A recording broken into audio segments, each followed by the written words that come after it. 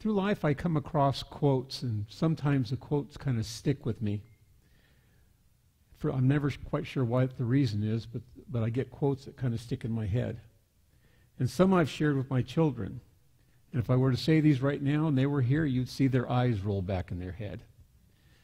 Things like, life is not fair.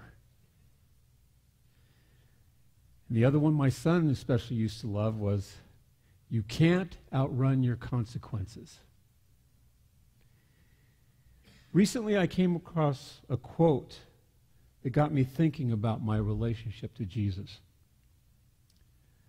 Now I'm going to give you a small insight into how my brain works. Sometimes I can make a jump right to the correct answer, but for most of the time for me it's an arduous journey.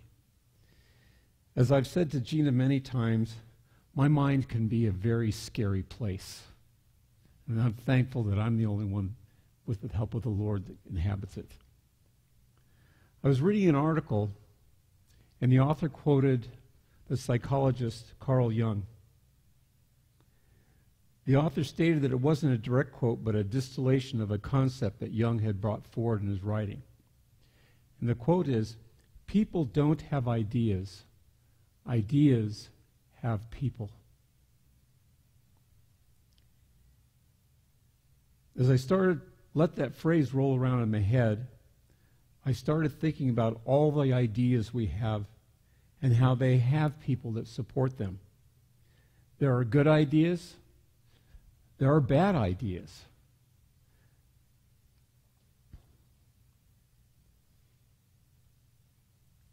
You can't turn on the news without seeing an idea presented to you, especially if you turn into any of the news stations. I'm going to give you some examples here, and I chose some of the better ideas, but there are many out there that are not so high and noble. We as Americans, one of the highest ideals is the preamble to our Constitution.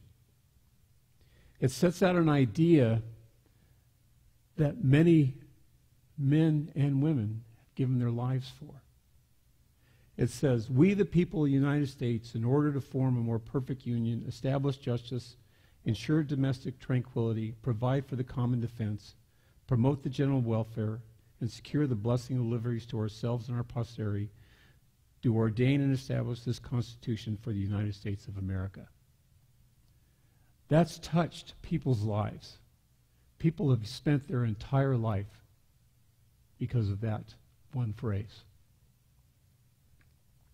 There's many others in the Constitution. There's the First Amendment. For a lot of us, there's the Second Amendment. I remember watching my son as a young boy. I think he was had to be in the 5th grade. His sister's 2 years older, and she was going into the 7th grade. And in Redondo Beach, in the high school and then also in the middle school, they had the ROTC program. It's called Junior ROTC, JROTC. And the one in Redondo Beach happened to be based on the Marine Corps. And she brought home a flyer for that Junior ROTC program.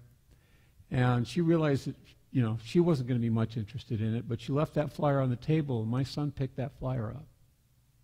And he started reading it and reading it. And he folded that thing up and he put it in his wallet. And he literally would take that out, and it got to the point where that piece of paper was falling apart. He couldn't wait. The minute he went into middle school, he joined the Marine JROTC. He did 2 years in middle school, 4 years in high school. 2 weeks after he graduated from high school, he went into the Marine Corps. That was 19 and a half years ago. 18 and a half years ago. No, 19 years ago. 19 years ago. Next July, he'll have his 20 years in as a Marine. That idea grabbed a hold of him when he was 12 years old.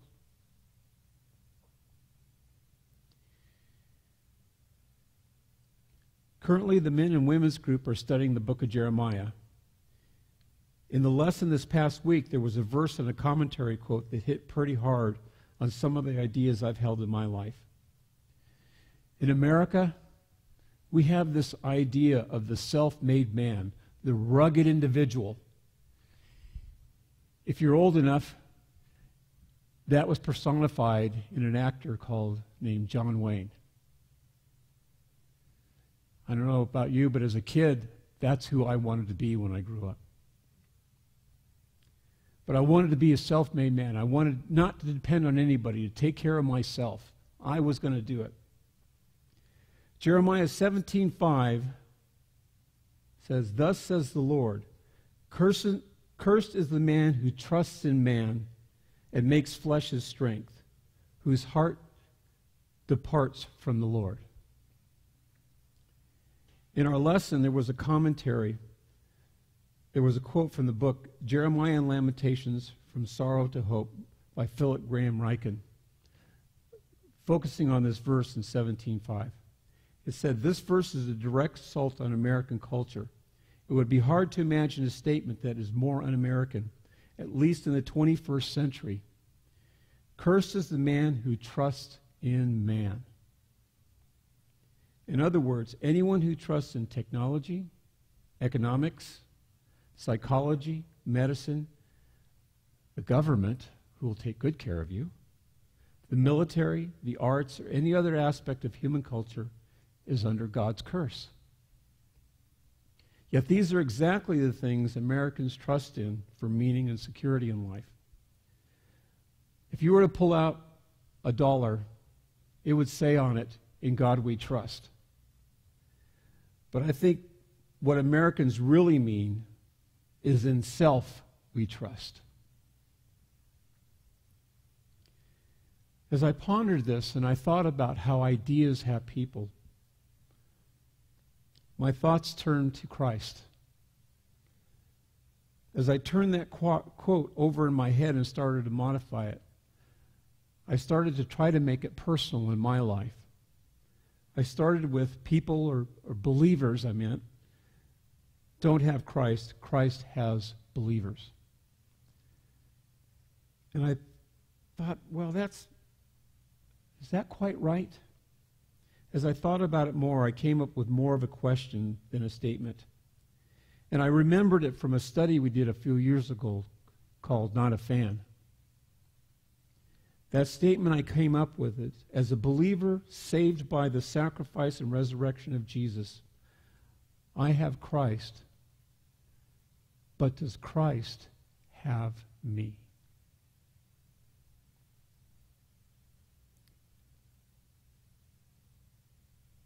Does Christ have me?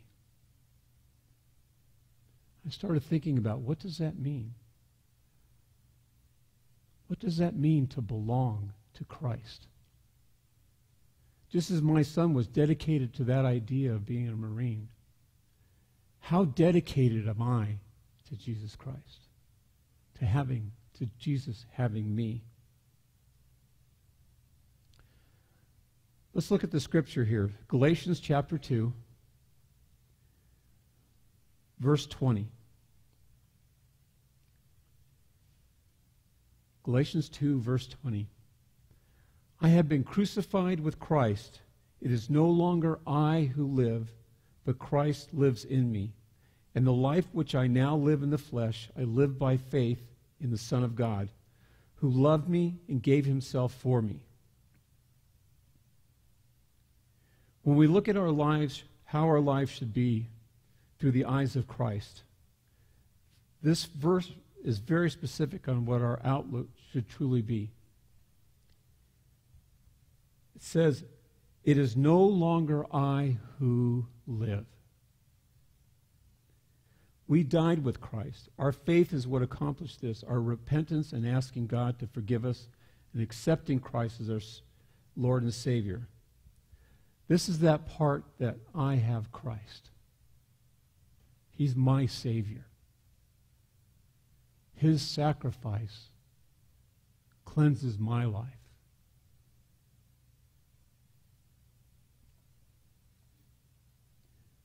Then it goes on, it says, but Christ who lives in me. My life is not my own. I don't live for me, but I live for Christ who lives in me. Our lives should be lived in faith in the God, Son of God. We need to trust him, to walk for him, and embrace his will as our own. Why? Because it is no longer we who live, but Christ who lives in us. I cannot die in Christ and live for myself.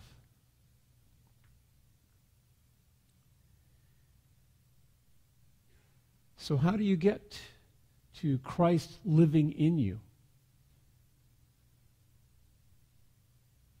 There's a term used by several New Testament writers, and it doesn't have a very popular view or connotation, especially in today's society, in the heightened awareness and sensitivity that people have nowadays.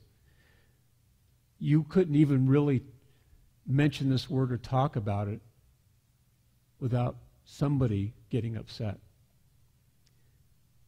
James chapter 1 says, James, a bondservant of God and of the Lord Jesus Christ. In Romans 1:1, Paul says, Paul, a bondservant of Jesus Christ, called to be an apostle, separated to the gospel of God.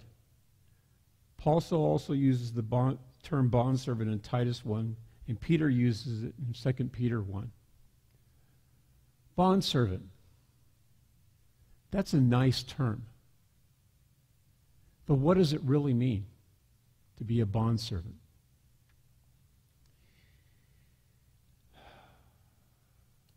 I got my trusty Strong's Concordance, and I looked up that word. For you geeky people out there, that's Strong's number 1401. And it's Greek, and the word is doulos. And it's defined in the New Testament Greek lexicon as a slave, a bondman, a man of servitude condition. We don't like to use the term slave. It's a hard term. In the United States, in our country here, it brings up a lot of bad connotations. But that's exactly what Paul, James, Peter, they said they were to Christ. One of the other definitions says, devoted to another to the disregard of one's own interest. Devoted to another to the disregard of one's own interest. The world is not me, myself, and I as a believer. The world is Christ living in me. On its basic level, a bondservant is simply following your master to complete disregard of your own will, your own emotions, and your own desires.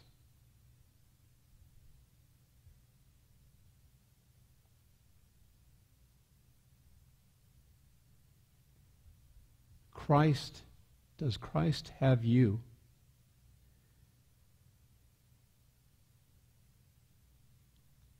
To be a bondservant of Christ, it means to complete and to utter devotion to God, to his word, to his will.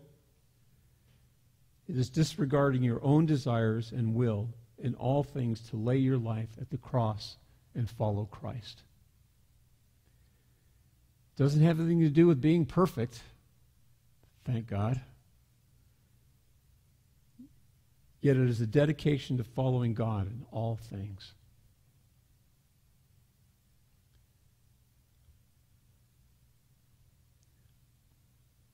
We are so blessed in our day and age. As I've studied Jeremiah, one of the comments around the table was that those people didn't have the Bible. You know, we're so blessed. I can carry a Bible as a book. I carry the Bible on my iPad. I carry the Bible on my phone. I think in my house I counted 12 Bibles. And that's not counting the two I have on my Kindle. We have the Word of God that gives us and guides us. A bondservant is to love as Christ loved, to walk as Christ walked. It means standing strong when you are weak and having nothing left.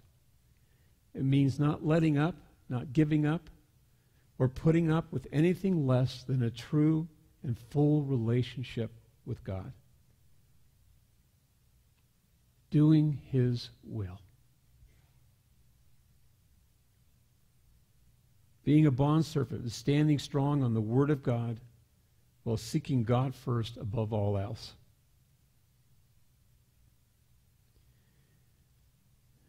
Being a bondservant means taking responsibility for your own walk. Nobody else is going to do it for you.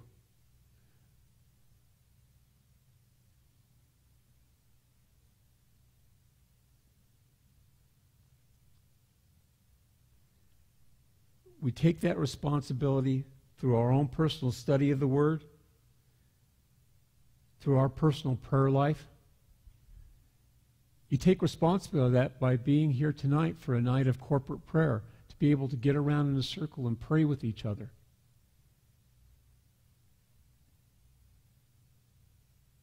It's having faith in the best and worst of times, knowing that in the end, you belong to Christ.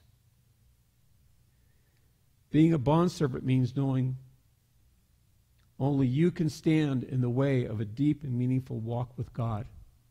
The only thing that's blocking a deep and meaningful walk with God is your own dedication to seeking it out.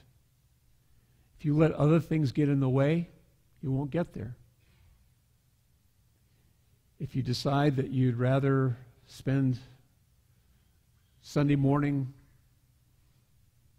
playing a round of golf or going up to the lake, or I guess we're getting into football season, catching the 27 games on Sunday, that's going to stand in your way of getting to know God, not being here in the fellowship.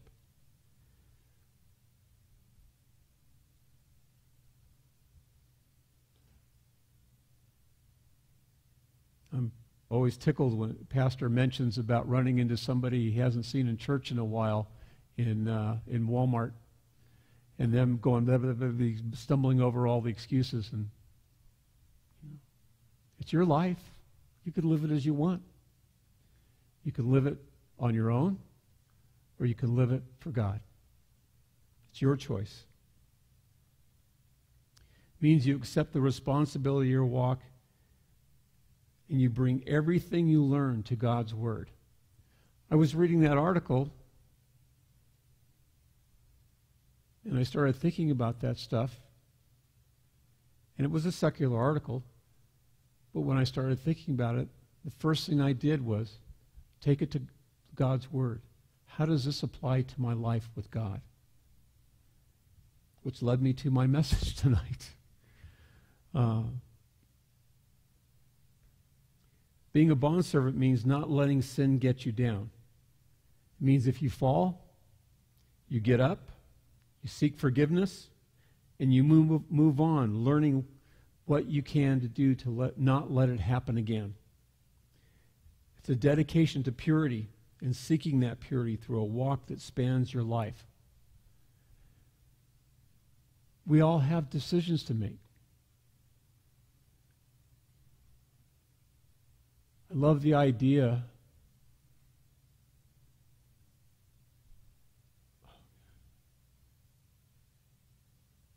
I think it was Job said he made a covenant with God on his eyes.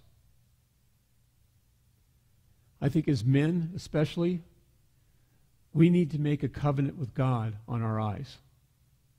to make sure that our eyes aren't going where they don't belong. Seeking purity.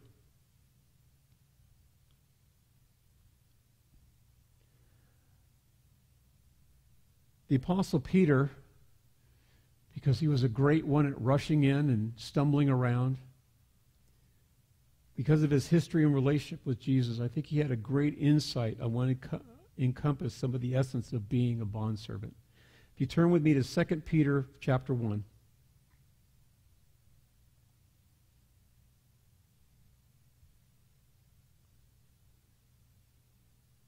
I'd like to read verses 1 through 12 for you. Simon Peter, a bondservant and apostle of Jesus Christ, to those who have obtained like precious faith with us by the righteousness of our God and Savior, Jesus Christ, grace and peace be multiplied to you in the knowledge of God and of Jesus our Lord. And his divine power has given to us all things that pertain to life and godliness through the knowledge of him who called us by glory and virtue, by which have been given to us exceedingly great and precious promises, that through these you may be partakers of the divine nature, having escaped the corruption that is in the world through lust. But also for this reason, given all diligence, add to your faith virtue, to virtue knowledge, to knowledge self-control, to self-control perseverance, to perseverance godliness, to godliness brotherly kindness, and to brotherly kindness love. For if these things are yours and abound, you will be neither barren nor unfruitful in the knowledge of our Lord Jesus Christ. For he who lacks these things is short-sighted, even to blindness, and has forgotten that he was cleansed from his old sins. Therefore, brethren, be even more diligent to make your call and election sure, for if you do these things, you will never stumble. For so an entrance will be supplied to you abundantly in the everlasting kingdom of our Lord and Savior, Jesus Christ. For this reason, I will not neglect to remind you always of these things, though you know and are established in the present truth. Now, that's a pretty heavy scripture, but it's filled with so much stuff, and there's so much stuff going on down there. Probably not going to be able to get into it all tonight, because I really, really want to give us a good time for prayer. But I'd like you guys to go back and look at that scripture later on. It addresses a lot of things about seeking a walk to be close to God. Verse 2 says, grace and peace be multiplied to you in the knowledge of God and of Jesus our Lord. Seek the knowledge of God, to continue in your studies of the Word.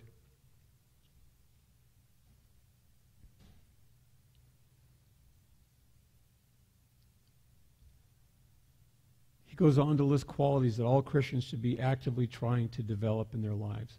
The qualities listed below, I believe, are very important to be a bondservant.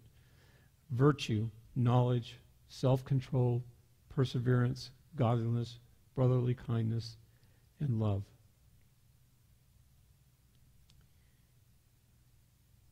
So I think there's a difference between being a Christian, a believer saved by Christ, and being a bondservant, a slave of Christ, to Christ. I started with the question, as a believer saved by the sacrifice and resurrection of Jesus, I have Christ, but does Christ have me? As a Christian, I have Christ.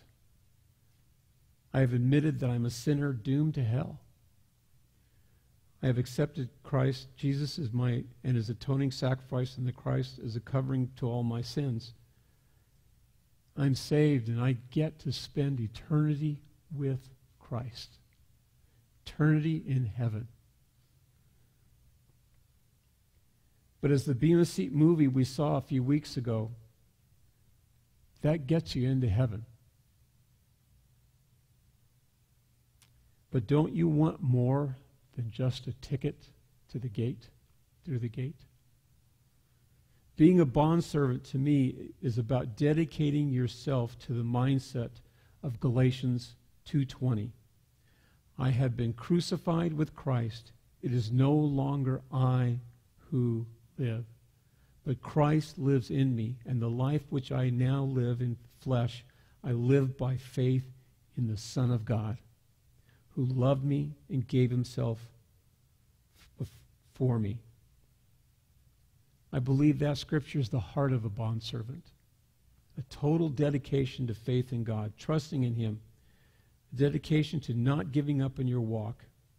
And like I said before, if you fall, you get up, you ask for forgiveness, and you move on and you learn from it. You don't stay in a pity party because you failed once. Most of all, it's seeking to make God's heart and will your own. This means love. Jesus' ministry was founded on love. For God so loved the world that he gave his only begotten Son. Love is and always should be our motivator. God's love is not our own or the world's misguided love. I love when we have weddings here and the pastor's talking to the couple and he comes to 1 Corinthians 13. And he talks about the attributes of love. A love that puts others above ourselves. And he tells the bride and the groom to substitute their name for where it says love. I have to admit that's very convicting for me.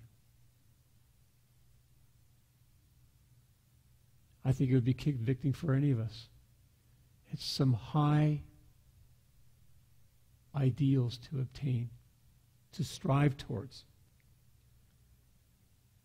A love that is willing to give more than just a word of well-wishing, like James 2 talks about. A love that remembers those in need. And as I said before, the choice is yours on how far you want to go to serve Christ. Do you want that extra blessing of being a bondservant for Christ? To where you live your life and everything you do, you think about in terms of what Christ thinks about it. Let's pray.